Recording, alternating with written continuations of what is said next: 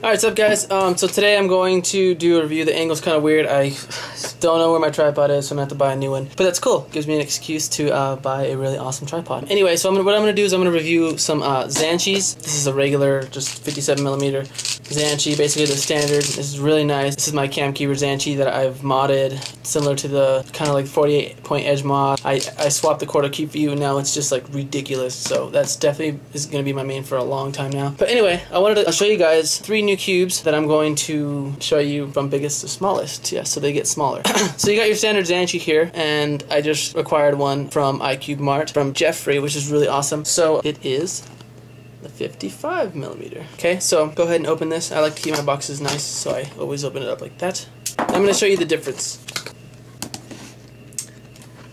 Yeah, very little difference. So if you check this out, it's literally about 2mm less. So 57, 55. What I've noticed with this one is it's actually like almost perfect for, you know, one-handed cubing. I'm not the greatest one-hand cuber, but I can still get like 29, 39 second solves sometimes, depending on which cases I get and no. But this is definitely my favorite for one-hand cubing, and there's not much else to say about it. I mean, these are just different size Zanchis, but the pieces are casted exactly the same, just miniature versions, and they feel just like Zanchis. Sticker qualities are the same, they're really nice, and the pieces are a little bit kind of odd. You can tell these are a little bit more rectangle than the square corners, but it could just be an illusion with the stickers. Yeah, that one's really nice. So the next step down, I just wanted to give you guys my first impressions with these things is, oh wait, before I open it, my bad, is a 50mm Dayan. This is still just a Zanchi. Just gonna go ahead and open that. Ready for the size difference?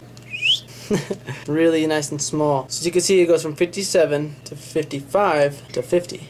So you can see where those 5mm are. They're pretty accurate, actually. I'm not going to pull out a straight edge and measure it, but you can see the difference. This one's really good for small hands or like really young cubers just getting into it. I don't know why. This one fits my girlfriend's hands perfectly, but she really likes the mini for some reason. I think it's just because it fits nice in her little purse or something. So females out there, this one's probably perfect for you, because regardless of its size, it's still just as awesome and in performance and cutting and everything as the main Zanchi. So you can see this one it's just ridiculously fast, doesn't pop anything. It's just perfect travel size cube, and whenever my girlfriend doesn't have it in her purse, I have it on me.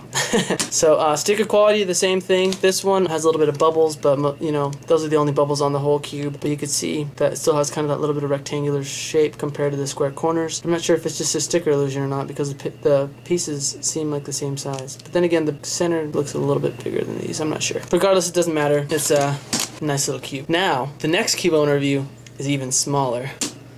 Wait, that's not it.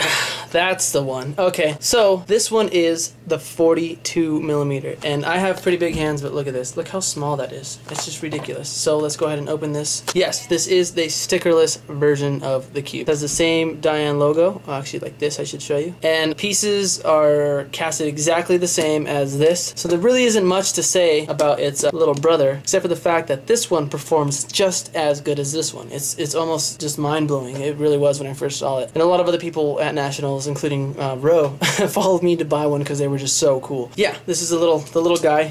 To me, I have a little bit bigger fingers, so it's a little bit tough to cube, but you can see that they still, you know, perform just as well. They cut just as good. Yeah, so if you're trying to train your dog how to cube, you can buy one of these. No, I'm just joking. These are really awesome. I think it's one of my favorite travel cubes because it looks like a keychain, looks kind of interesting to people who are just watching you cube and are just fascinated. And I mean, this thing could fit in the smallest little pocket ever, and you won't have to worry about stickers being messed up in the pockets with this one. It's just a stickerless. So yeah, it's the same exact little thing. So without the main size Zanchi, these are the 3 that I'm showing you guys, and they are all very awesome. There's not much to say about them. They perform, act, and feel just like regular Zanchis, but they're just smaller. So guys, find your right size and go pick one up over at ICubeMart.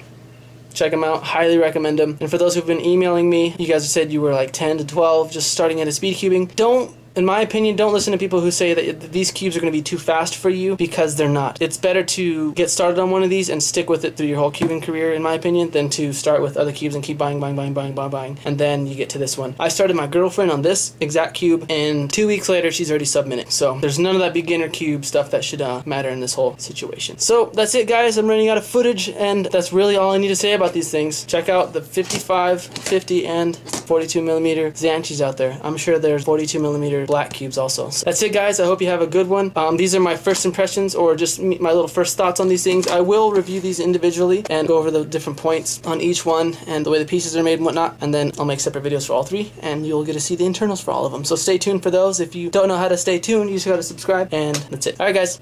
Peace. Have a good one.